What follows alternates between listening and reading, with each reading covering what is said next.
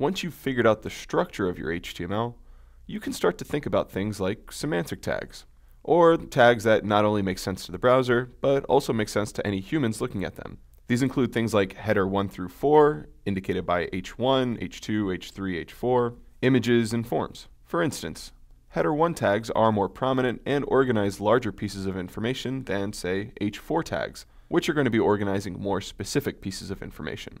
When you're working on a page, it's important to ask if any text needs to stand out, and then, if it does, use some semantic tags to style it appropriately.